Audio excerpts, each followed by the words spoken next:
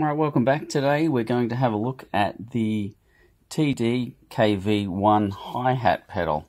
Now this is about 6.5, 7 years, going on 7 years that I've had this pedal, and for the last 12 months I've had it in storage, and I've noticed that the hi-hat pedal, the HHC, no longer recognizes any triggers or samples to the module, and I get no foot tapping or closing of the hi-hat with this pedal any longer.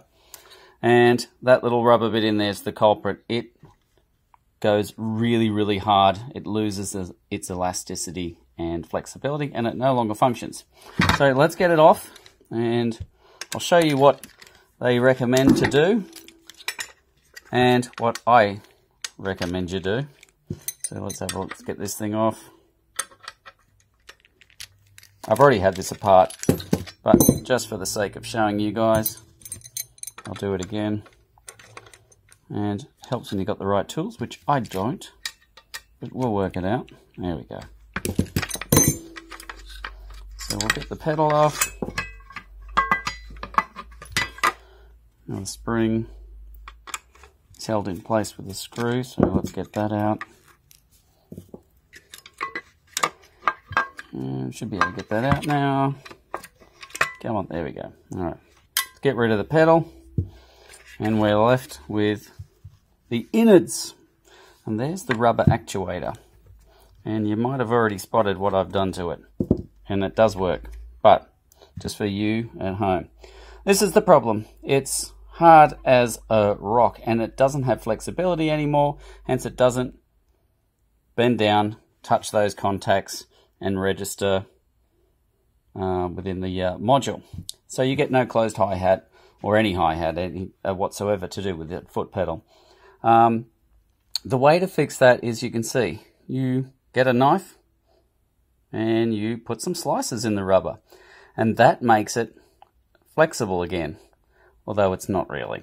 This is a temporary fix, and it should last you for, well, until you get a replacement, but it should last you sometime. You just got to be careful not to go too deep with the knife, like I've done in spots. Let me get a better background here so you can see. You can see in spots there, I've gotten a little bit too aggressive with the knife, and it's almost halfway through. That probably will not last long whatsoever before that completely just goes through. But to get you out of trouble, yeah, it definitely works. It's not a permanent fix, however. This is a permanent fix, a brand new one. Now, I picked this up while I was waiting for this to arrive in the mail, a brand new replacement. I did this temporary solution, which was to slice it up to get some flexibility, and it works good. But I can now get rid of that. It's hard as a rock, whereas this new one is nice and pliable, flexible, beautiful. So let's get this one installed. So before I get started, I just put a bit of silicone spray in here, so I'm just going to clean all that up.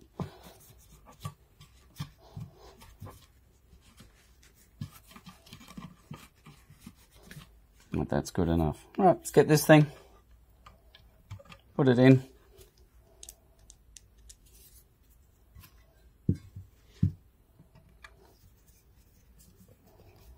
Screw it down. Beautiful. Very pliable, very soft, very flexible. It's going to register those hits beautifully. Alright, let's get this thing back on, the foot pedal. Make sure the tag's in there, lock it in.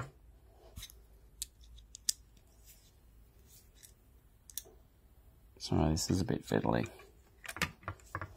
There we go. Once you've done that, you can then put your heel screw through, secure that in place with the foot pedal, and screw it on. Lock it into place. There you go, that's it. So I've just installed the new one, and that old one that I put all the slits and cuts on the top of it with, I will throw away, because that's what it's good for, nothing. All right, time to put it back on that guy over there. And we should be back in action. So there you go. That's what I did to temporarily solve the problem of my hi-hat not working until I got the brand new one installed and delivered and installed. All right, cool. Thanks, guys. Bye.